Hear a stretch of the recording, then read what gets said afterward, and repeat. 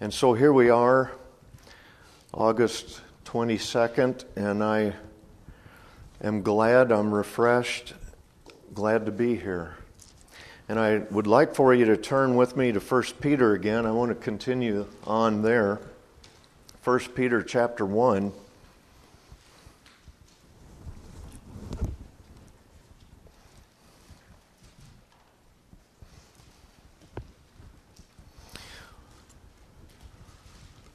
The last sermon that I spoke on this passage contained verse 3, started with the word blessed. That is, as we discovered, worthy of adoration. God is adorable, worthy of adoration, because He has caused some things to happen. In verse 3 there, we see number one, He caused us to be born again, the new birth. We see number two, to a living hope. That is, this hope is in a resurrected Savior, resurrected from the dead, the verse tells us.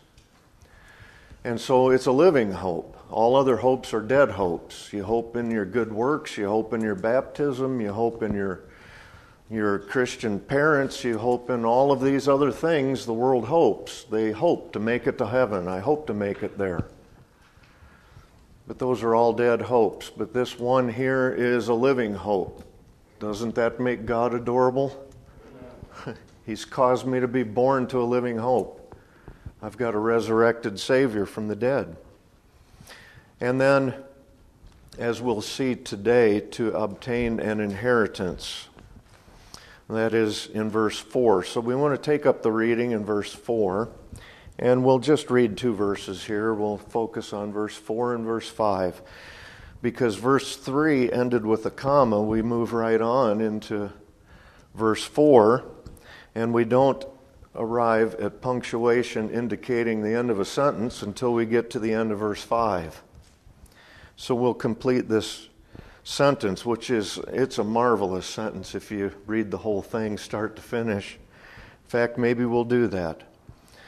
Blessed be the God and Father of our Lord Jesus Christ, who according to His great mercy has caused us to be born again to a living hope through the resurrection of Jesus Christ from the dead, to obtain an inheritance which is imperishable and undefiled, and will not fade away, reserved in heaven for you, who are protected by the power of God through faith for a salvation ready to be revealed in the last time. Now that's one sentence in the Bible you can stand on there.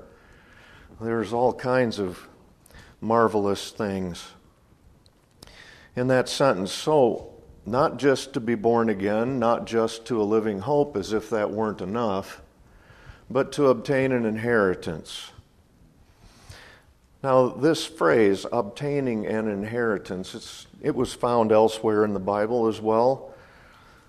Paul told the Ephesians in chapter 1 and verse 11, in Him also we have obtained an inheritance. There it is again. Obtained an inheritance. And the tense is present tense. That tells me it's presently mine. I have obtained it. Not I will obtain it. Granted, in all of its fullness and all of its perfection, we haven't arrived there yet, but nonetheless it's mine. I have obtained it. Now think of this scenario, even in the world. What a good fortune it would be to be born to a wealthy father.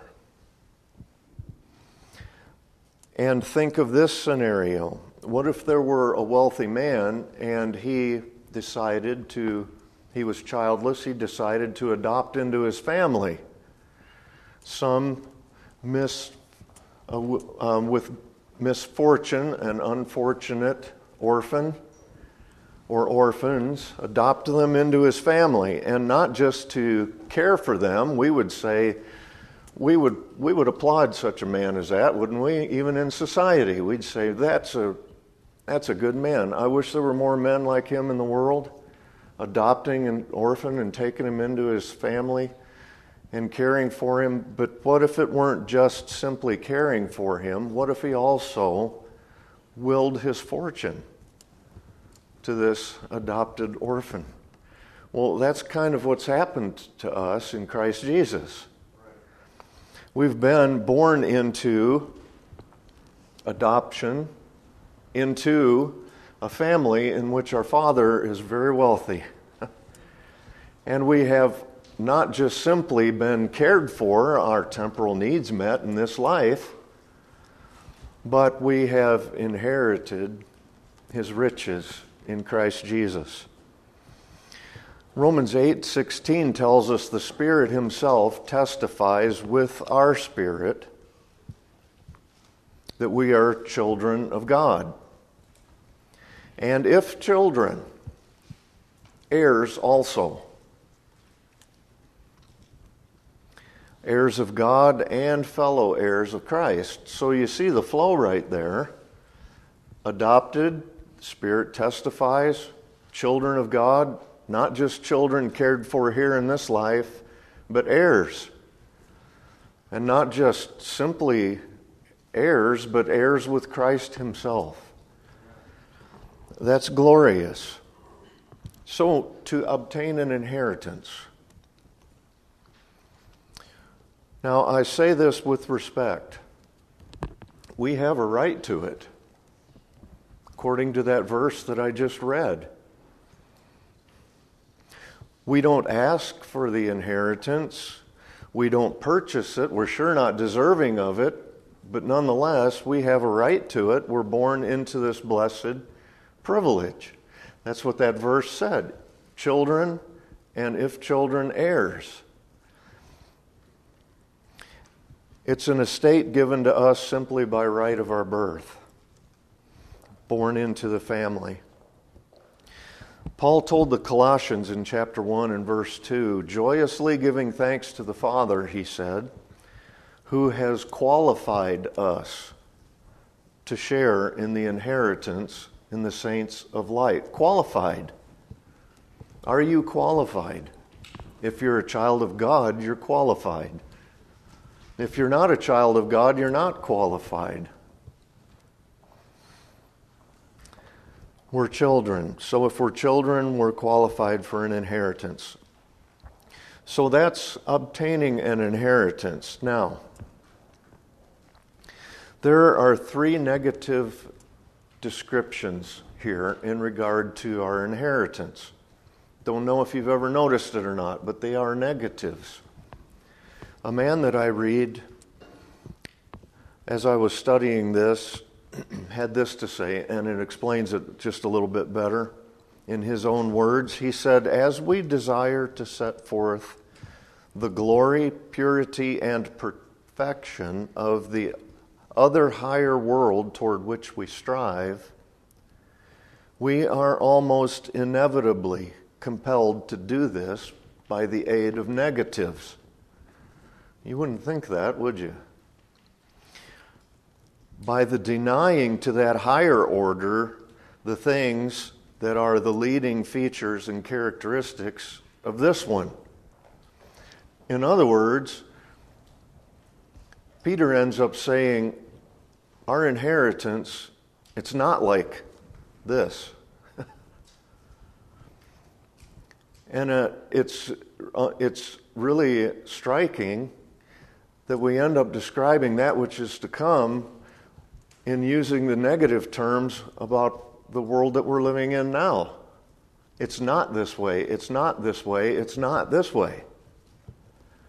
Why is that? Because that's all we know down here. So what do I mean by that? The three negative terms indicate that in attempting to describe the heavenly inheritance, Peter could only tell us what it's not like in terms of our present life. He uses the word imperishable. It won't perish. Undefiled. That's a negative term. It won't be defiled. Undecaying. Unfading. negative terms.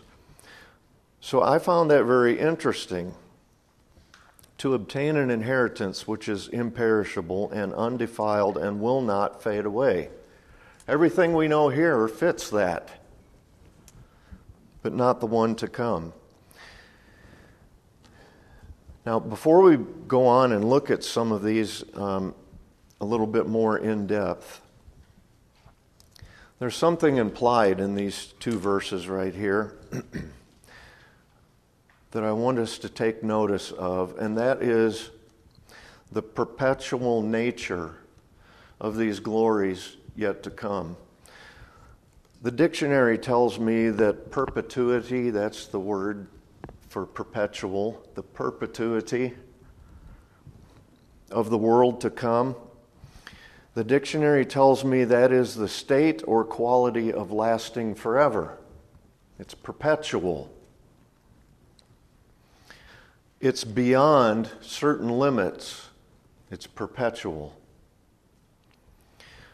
Now, in this realm in which we live now, if we were to compare it to our inheritance yet to come, nothing lasts forever here. Does it? If there's anything perpetual here, it's corruption and decay and defilement and fading. Those are the things that are perpetual here. Fading, for example. The shingles on your roof are fading. We were driving yesterday in our neighborhood, and Jenny pointed out someone who got their roof fixed after a storm, patched up. You know why? Because the new shingles they put on there were colorful and vibrant. The old ones faded. The clothes in your closet fade. How many times do you have to wash them? They start fading. The paint on your car, you wax your car, it fades. The jewelry on your hand, the complexion of your face, all of those things fade. The strength and beauty of youth. What does the Bible say? The grass withers, the flower fades. Everything on this earth is that way. It's fading. It's corruptible. It suffers decay and defilement, but not in the land to come. It's perpetual.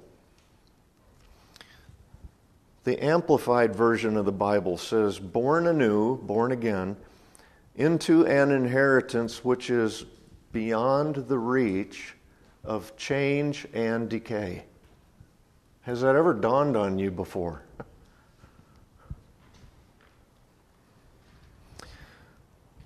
Paul said in Romans 8:21, the creation itself will be set free from its bondage to corruption. That's the world around us. We even sing a song that has a phrase in it, change and decay, and all around I see. O thou who changes not, abide with me. Corruption. So it's perpetual in its nature. I just say that's implied right here. So let's look at some of these qualities. To obtain an inheritance which is imperishable. Now that tells me that if we say it's perpetual, then it's perpetual in its original integrity. It'll last forever, the same integrity that it had from the beginning. Our inheritance. It'll endure the passage of time perpetually without decaying. That's imperishable. It's as perpetual as God himself. He said his word endures forever. My word will not pass away. So in its original integrity, it'll last forever. In its original purity, it'll last forever. The word is undefiled there. That is, it's totally pure. Our inheritance yet to come. And it'll stay that way. And it's just as pure today as it was in the day when Peter wrote it. Undefiled.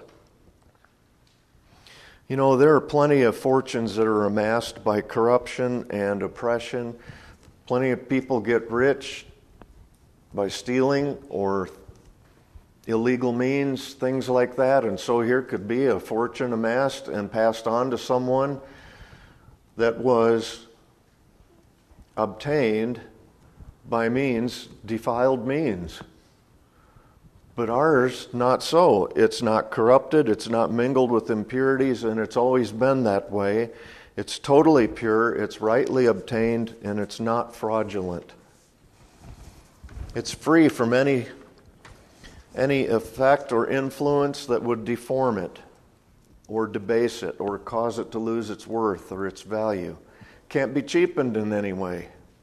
It can't disappoint us in any way, because we arrive and realize that we're not inheriting what we thought we were. It's been defiled. That can't happen. Matthew Henry says, sin and misery, the two grand defilements that spoil this world and mar its beauty, have no place there.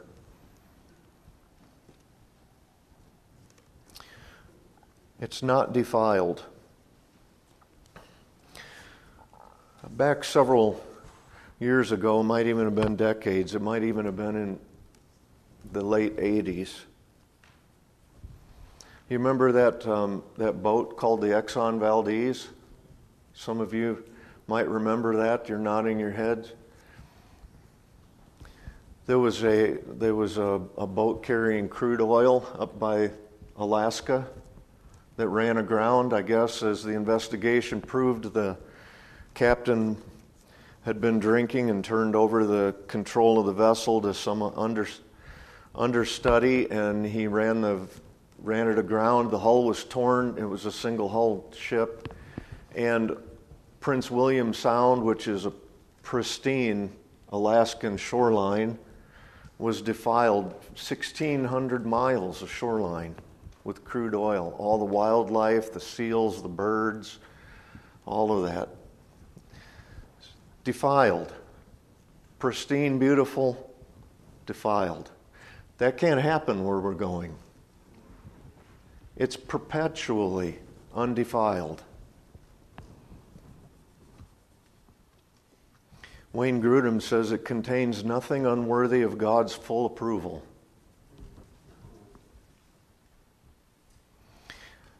It's perpetual in its original beauty. The word is unfading, just as brilliant as it has ever been. And the writers of the Bible, they don't know what to say to that. So they say things like streets of gold, gates of pearl, all these beautiful stones that Jerusalem, the new Jerusalem, is made of, and all of that. All of that apocalyptic language, what that says is, I'm trying to tell you something, and I don't even know how to describe it, other than in terms of the natural world that we live in now. And so he says streets of gold, and it's perpetual in its beauty, original beauty. The word in the Greek, and I'm not a Greek scholar, but my resources tell me that word is amaranthos. If I'm saying it right, I don't even know, but I believe I am. Amaranthos in Greek. Amaranthos, that's the word that is used in the name of a flower called amaranth. I don't know if any of you know that. Maybe some of you that are more familiar with flowers than me know it by that name. I don't. But I looked it up because I can do that. And the internet said this: if you're looking for dried flowers, you've come to the right place. Amaranth flowers, amaranthos, same word, unfading. They're flowers that keep their color after they are dried. They make perfect dried flower arrangements. This is the advertisement pitch for this flower. That's why the ancient Greeks named this plant for the Greek word unfading. Now, Peter is using that term in Greek, amaranth, amaranthos, to describe what's coming for us, unfading. It's perpetual in its original brilliance. Later in this letter, Peter calls it an unfading crown of glory. So our inheritance, it can never suffer variation in its value, in its glory, in its beauty. It's time-proof. What's time-proof in this world? It'll never lose its luster. It'll never grow dull or tarnish. It can't be improved by polishing it to a higher shine. Like your car.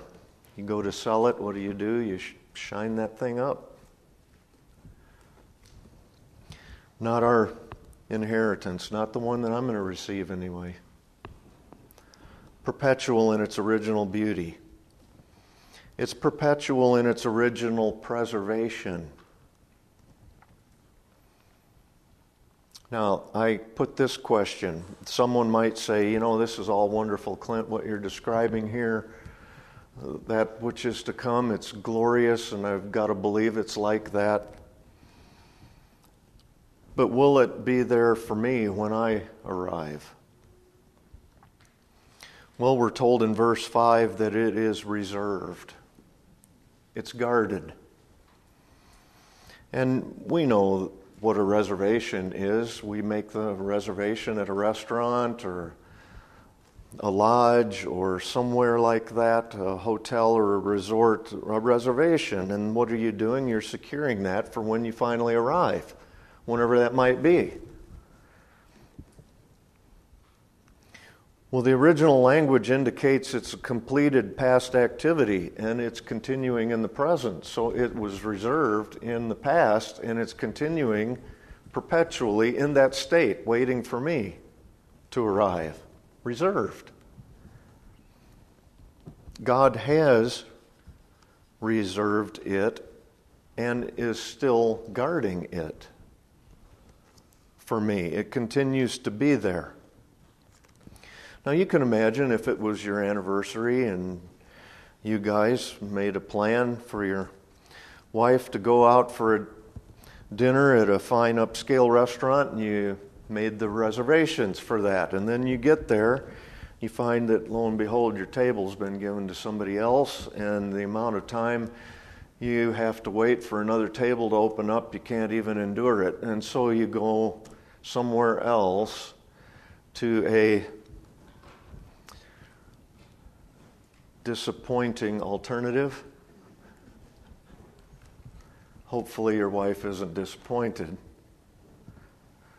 So there was a case of a reservation that was given away to somebody else, but that's not my inheritance. It's reserved for me. I don't have to settle for a disappointing alternative. Paul said, in the future, there's laid up for me a crown of righteousness, which the Lord, the righteous judge, will award to me on that day, laid up for me. So this inheritance is without any vulnerability. It's totally unlike any earthly inheritance. A Christian's inheritance is enduring. I saw a bumper sticker one time on the back of a motorhome that says, "We're spending our children's inheritance."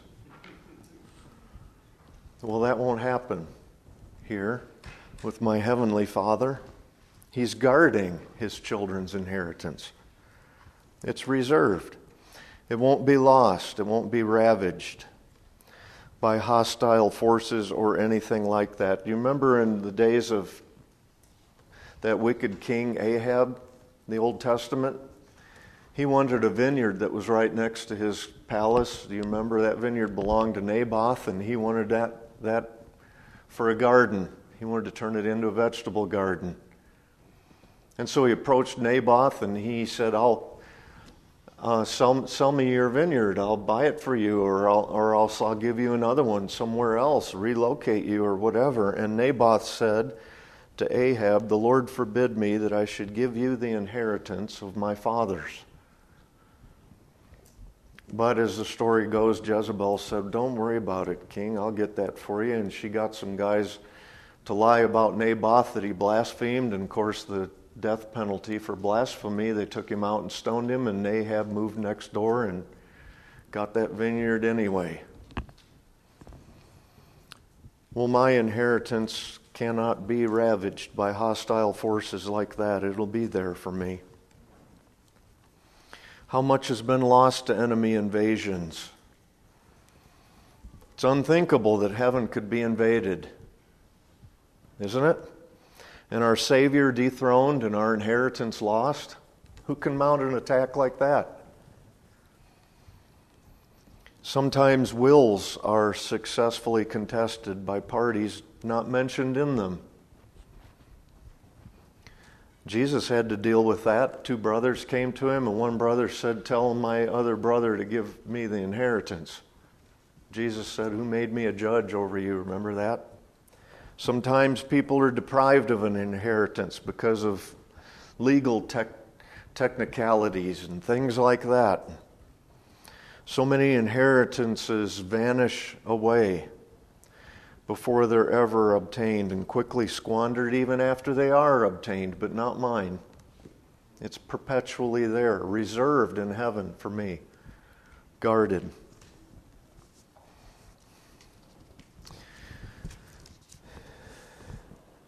It's perpetual in its personal application. He says, for you, reserved in heaven for you.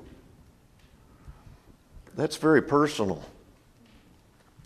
The king will say to those on his right hand, "Come, you who are blessed of my Father, and inherit the kingdom prepared for you from the foundation of the world."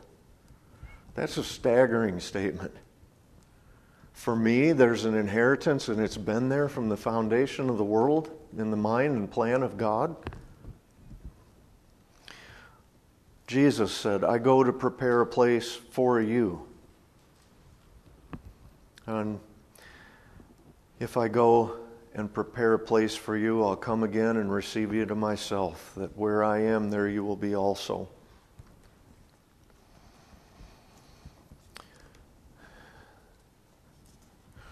Here's another one, Acts 20 and verse 32. Paul said to the Ephesus elders there, "I commend you to God, to the word of his grace, which is able to build you up and to give you the inheritance among those who are sanctified."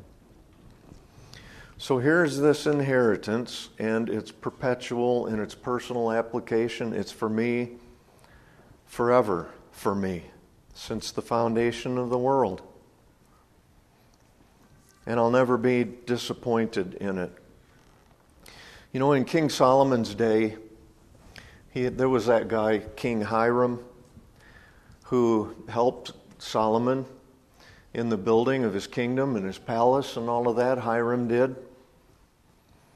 And we're told in 1 Kings 9 that King Solomon gave Hiram 20 cities in the land of Galilee. So Hiram came out from Tyre, that's where he was from, to see the cities which Solomon had given him, and they did not please him. And he said, "What are these cities which you've given me, my brother?" So they were called the land of Kabul until this day, and Kabul means disappointment. But it'll never be a disappointment to me, my inheritance, like it was to Hiram from Tyre. He got cities that he wasn't pleased with. But I'm told in Ephesians 1 that it's the riches of the glory of his inheritance in the saints. That'll be every bit pleasing to me as I can ever imagine. Jesus told that thief on the cross, "Today you will be with me in paradise." How can you be disappointed in paradise? And the personal aspect of it there, "Today you will be with me." It's perpetual in its personal application. Now he says in verse 5, we're protected by the power of God through faith for a salvation, ready to be revealed in the last time. So again, someone might say, You know, Clint, I believe there's a marvelous inheritance like you've been describing it. I believe all the perpetual aspects of it that you've talked about here these last few minutes, but how will I ever arrive there?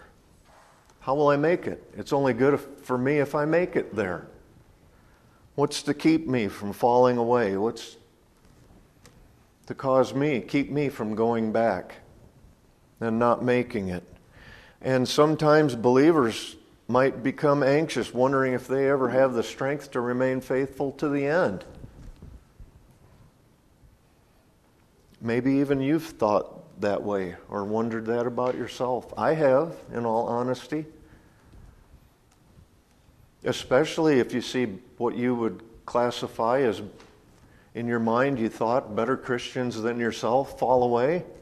It shakes people's faith and it makes you wonder, how am I ever going to make it? I believe all that is up there, but how do I know I'm going to arrive there?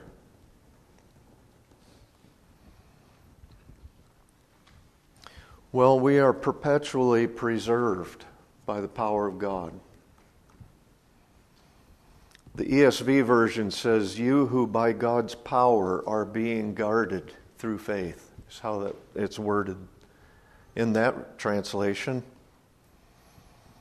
So we're being brought through an enemy's territory by a strong escort, and we will make it if faith is real.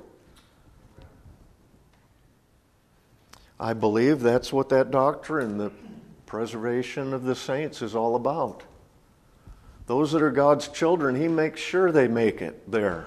There's a reservation waiting for them. And we're preserved, Peter's saying, by the power of God, kept, protected by the power of God. By, through, and for, those are the words that are used there in that verse. Kept by God through faith for a salvation, by, through, and for. There are forces at work all around us in the unseen realm that are working to guard us and preserve us to make certain we arrive there because we're children of God. Remember Elisha's words to his servant?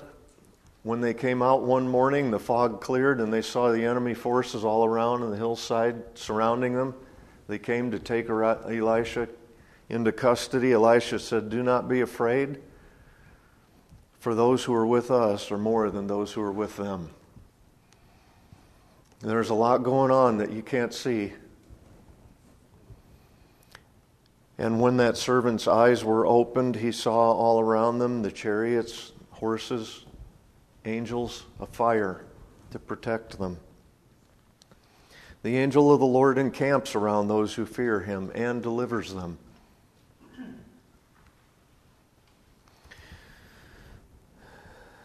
Jude says, to those who are the called, beloved in God the Father, and kept for Jesus Christ. It's like you could, if you were of a mind, it's like you could get a tattoo that says kept for Jesus Christ. I wouldn't recommend it. Put it on your forehead. Kept for Jesus Christ.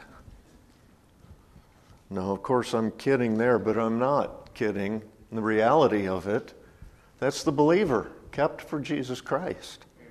That's the only way that I know, the only reason I have that I'm going to make it.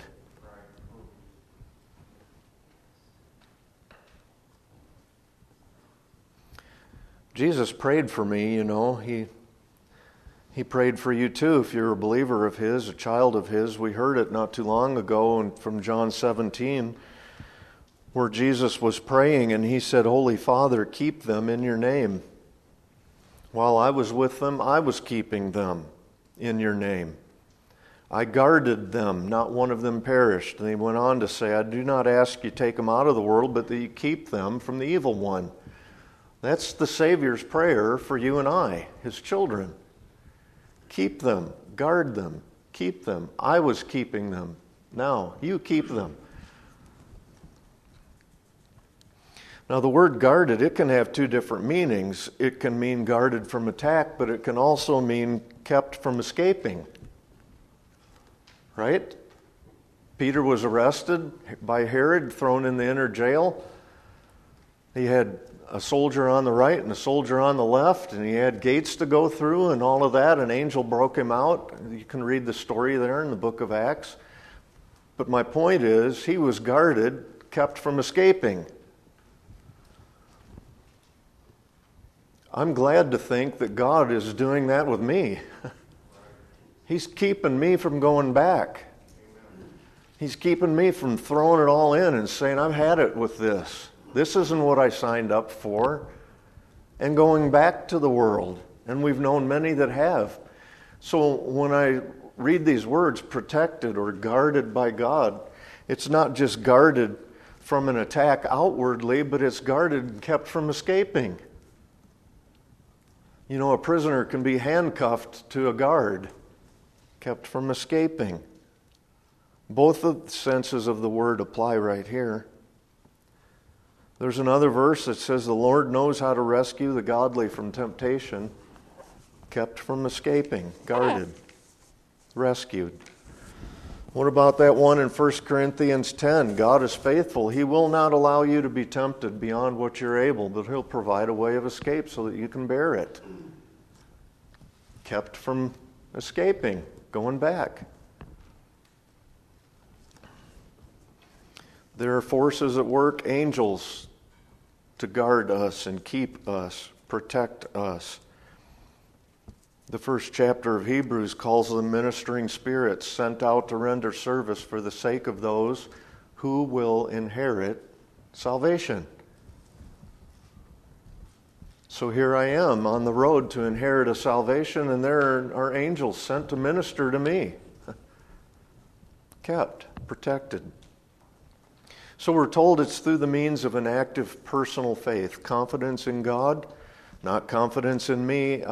I stand on verses like these right before us today, kept by the power of God. It requires faith to lay hold of that and say, God is keeping me. He's keeping me. I believe it to be true. I'm standing on that in faith, confidence in God. I've said that's in the past. That is a simple definition of faith, confidence in God.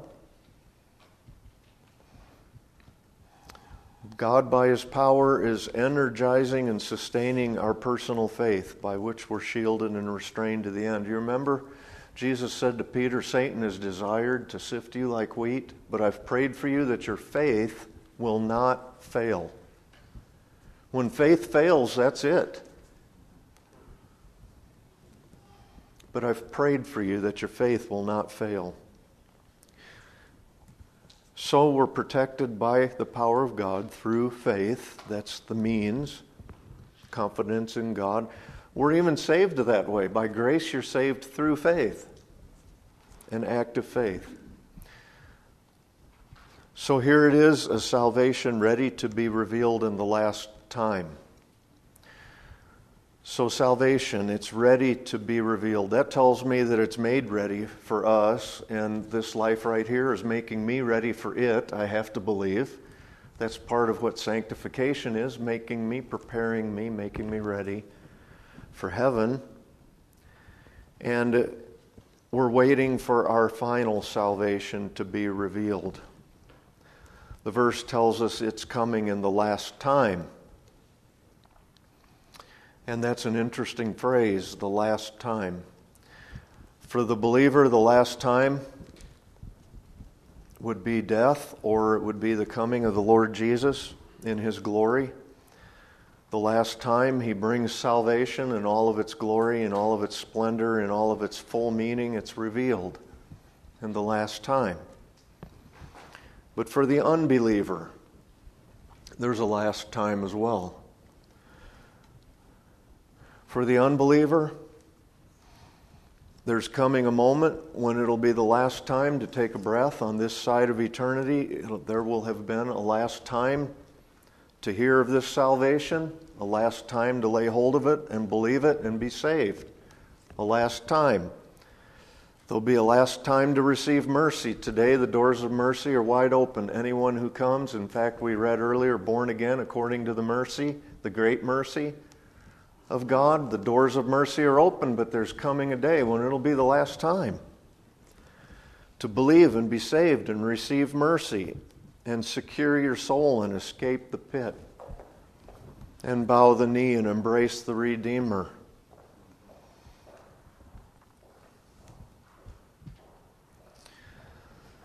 So these thoughts of heaven and our inheritance and the glories to come to true believers, they're meant to be comforting. That's comforting to me, these verses right here. No matter what is going on in the world around us, and it is a very disconcerting, troubling world right now. Everywhere you look is prejudice and hatred and violence and strife. And it makes you sigh and say, Lord, how long? But these verses are comforting to me.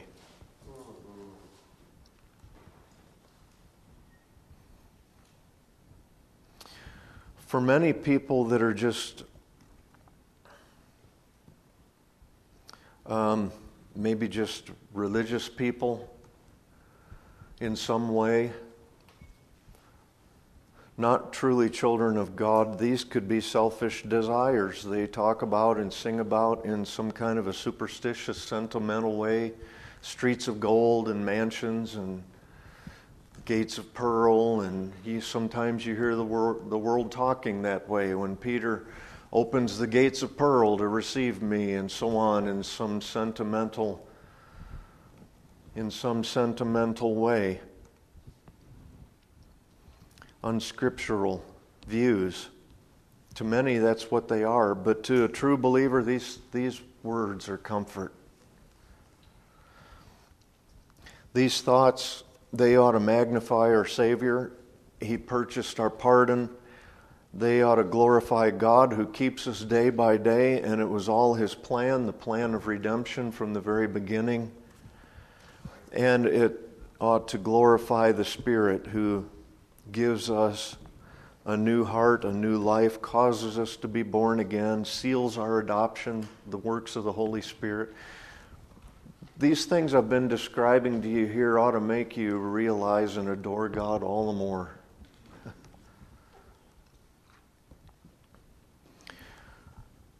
Revelation 21, he who overcomes will inherit these things, and I will be his God, and he will be my son. That is comforting to me. And Jude closes that very brief letter that he wrote with these verses. Now to him who is able to keep you from falling and to make you stand in his presence, the presence of his glory, blameless and with great joy. To the only God, our Savior, through Jesus Christ our Lord, be glory and majesty, dominion and authority before all time and now and forever. Amen. And I couldn't close with a better couple of verses than those.